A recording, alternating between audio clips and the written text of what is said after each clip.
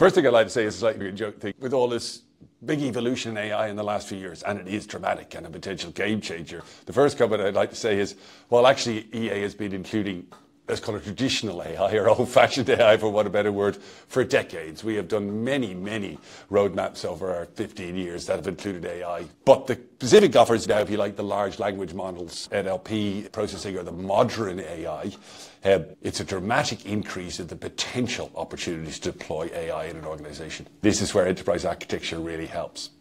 Now, you'll have to watch another one of our videos on a capability model to understand this. So you have to have a capability model or a model of what your organization does. But armed with this critical EA tool, you can do a variety of what we call insight maps over a capability model and look at what we consider to be the 7 perspectives you need to consider when deciding whether or not to investigate for some quick wins. By the way, we always think for AI you should be looking for rapid adoption, the ability to get some quick wins, as well as more strategically where we might adopt it. And this technique works for both. But you assess the capability and you look at these 7 dimensions. First are the 4 traditional dimensions of any capability. Is the people ready for AI? Is the data at a sufficient pace? And there's been plenty of talk about, is the data already of high quality?